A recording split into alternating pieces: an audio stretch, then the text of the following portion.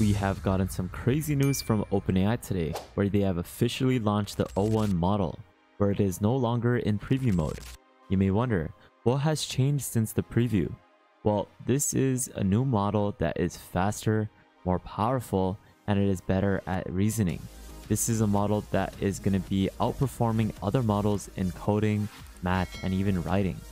The O1 now also supports image uploads, where it's going to allow you to apply reasoning to visuals for more detailed and useful responses. If you take a look at the benchmark scores, you're going to be amazed. But before we even get to that, I need to help you understand what they have done. Basically, OpenAI has introduced ChatGPT Pro. This is a $200 monthly plan that's designed for advanced users like researchers and engineers. It's going to provide unlimited access to OpenAI's top-tier models, including the O1, which is the model that they just released, the O1 Mini, GPT-4 Omni, and Advanced Voice. They have key features of the Pro plan, which is the O1 Pro mode. This is where it's going to allocate a more computational resource-based instance to generate longer, more accurate, as well as highly reliable responses. This is a mode that is going to be particularly used for people in data science, programming, and complex fields like case law, as well as PhD level science. It's going to outperform this new model that they just released, which is the O1, and its preview version on challenging benchmarks. So essentially, this is something that many people would use in enterprise solutions for those different categories I had mentioned. But if you had to take a look at the evaluation metrics, you're going to be able to notice that these two models that they released are greatly elevated in terms of its performance compared to many of the other models that are out there. We can see that this is the best model that's out there in terms of these different benchmark scores. In math, you can see that the O1 achieved a 78%, whereas its previous preview model scored a 50% pass at 1 accuracy. But if we take a look at the newest model, which is the Pro mode, it achieved an 86. Now in competition code benchmark, we can see that the O1 and the Pro mode scored similar in terms of its score. They're basically on par, but we can see that it was able to greatly elevate its score in comparison to the preview. Now in terms of PhD level science questions, the results show incremental improvements in handling advanced scientific queries. And essentially, these two new models that OpenAI released are just basically going to be able to tackle complex problems better and at a higher reliability compared to its predecessors. Now, I'll be honest, these new scores are impressive, but it's not as impressive as you may think. Now, I was looking at the OpenAI O1 system card and I noticed something kind of concerning. I went over to the Sway bench verified test, and if we scroll over and take a look at this table or this graph, you're going to be able to notice that the O1 preview as well as this new O1 model was recording a 41%. Now I want you to take this 41% and I want you to compare it to Anthropic's Claude 3.5 score on the Sway bench verified test, which is a 49%. Now if you don't believe me, take a look at the benchmark test yourself. You're going to be able to see that Claude 3.5 Sonnet recorded a 49% in terms of its resolution rate on the Sway benchmark. And for the people who do not know, this is a benchmark that assesses how well a model is in terms of solving real GitHub problems in terms of code. And we can see that this Claude 3.5 Sonnet model is even outperforming this new O1 model. Maybe I'm reading things wrong, but from my perspective, this is definitely something that is underperforming the Claude 3.5 Sonnet on the Sway bench. Also, I want to make sure that they haven't really reported a lot of different benchmark scores for the O1 Pro mode. But what we had compared was the new model that they released, which is the O1, and it doesn't seem to be so super impressive in terms of code. But obviously, under the competition code benchmark test, it is reporting a high benchmark score. And this is essentially a benchmark that is something that tests how well a model is in terms of solving competitive programming problems. So it is impressive in terms of its score, but I don't know if it is worth the token expenditure, especially with this new O1 model being a little bit more pricier. Now, to showcase more of what this model is capable of doing in terms of the new O1 and the O1 Pro mode, I want you to take a look at a video by Sam Altman who goes over this further in detail. Thanks, Sam. Hi, I'm Hyungwon. I'm Jason. And I'm Max. We're all research scientists who worked on building O1.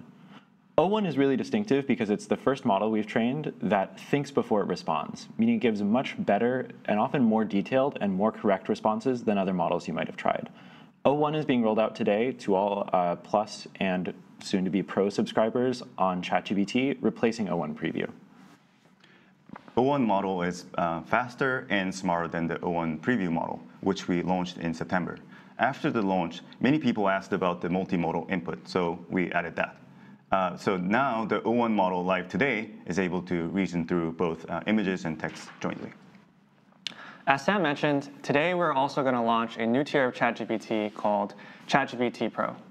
ChatGPT Pro offers unlimited access to our best models like O1, 4.0, and Advanced Voice. ChatGPT Pro also has a special way of using O1 called O1 Pro Mode. With O1 Pro Mode, you can ask the model to use even more compute to think even harder on some of the most difficult problems. O1 will now think much more intelligently. If you ask it a simple question, it'll respond really quickly. And if you ask it a really hard question, it'll think for a really long time. We ran a pretty detailed suite of human evaluations for this model. And what we found was that it made major mistakes about 34% less often than O1 Preview, while thinking fully about 50% faster. So right here on the left, I have O1. On the right, I have O1 Preview, and I'm just asking it a really simple history question. List the Roman emperors of the 2nd century, tell me about their dates, what they did. Not hard, but GPT-4o actually gets this wrong a reasonable fraction of the time. And so I've asked O1 this, I've asked O1 Preview this. I tested this offline a few times, and I found that O1 on average responded about 60% faster than O1 Preview. This could be a little bit variable because right now we're in the process of swapping all our GPUs from O1 Preview to O1. So actually, O1 thought for about 14 seconds. O1 Preview still going. To illustrate the multimodal input and reasoning, I created this toy problem with some hand-drawn diagrams and so on. So here it is. It's hard to see, so I already took a photo of this. And so let's look at this photo in a laptop. So once you upload the image into the ChatGPT, you can click on it and to see the zoomed-in version. So this is a system of a data center in space. We have a sun right here taking in power on this solar panel, and then there's a small data center here. That's exactly what they look like. Yeah. Yep. So that's the problem. I'm going to this prompt, and yeah, this is essentially asking for that. So let me hit go, and the model will think for seconds. Okay, so the model finished thinking, only 10 seconds. It's a simple problem. So let's see if how the model did it. So power input. So first of all, this 1 gigawatt, that was only drawn in the paper. So the model was able to pick that up nicely. And then radiative heat transfer only, that's the thing I mentioned. So in space, nothing else. And then some simplifying choices. And one critical thing is that I intentionally made this problem underspecified, meaning that the critical parameter is a temperature of the cooling panel.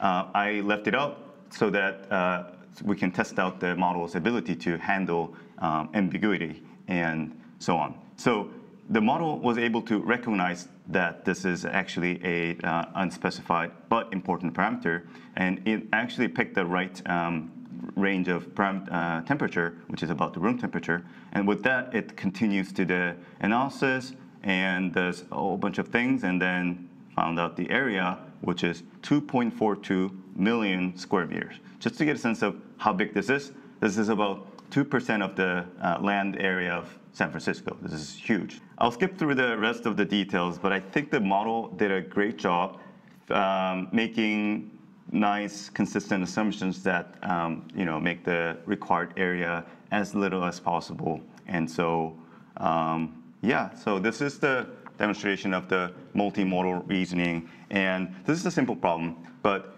O1 is actually very strong. And on standard benchmarks like MMMU and MathVista, O1 actually has the state-of-the-art performance. Now, Jason will showcase the Pro mode. Great. So I want to give a short demo of ChatGPT O1 Pro mode. People will find O1 Pro mode the most useful for, say, hard math, science, or programming problems. So here I have a pretty challenging chemistry problem that O1 preview gets usually incorrect. And so I will let the model start thinking. One thing we've learned with these models is that for these very challenging problems, the model can think for up to a few minutes. I think for this problem, the model usually thinks anywhere from 1 minute to up to 3 minutes. OK, so you could see the model actually was faster this time. So it finished in 53 seconds. You can click and see some of the thought process that the model went through to get the answer. You could see it's thinking about different candidates like neural ligand initially. And then it arrives at the correct answer, which is retinochisin, which is great. But that's about it for today's video on OpenAI's new release. I definitely think that this new model is impressive, but at the same time, the $200 per month subscription to access it is definitely not something that is appealing.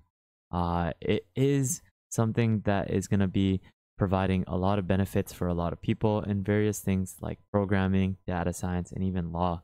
But it is something that the average person won't be able to utilize, especially with this paywall that they have set up. I'm really interested to see what you guys think about this. I want you to leave a comment actually and describe if you really like what they're working towards. Now, this 12-day of OpenAI releases is going to be interesting, and maybe we might even see a new model, but let's see.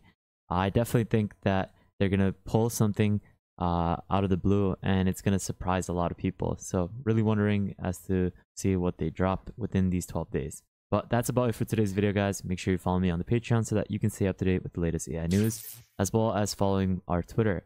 And make sure you get subscribed, turn on the notification bell, like this video, and check out our previous videos so you can stay up to date with whatever's happening in the world of AI. But with that thought, guys, have an amazing day, spread positivity, and I'll see you guys fairly shortly. Peace out, fellas.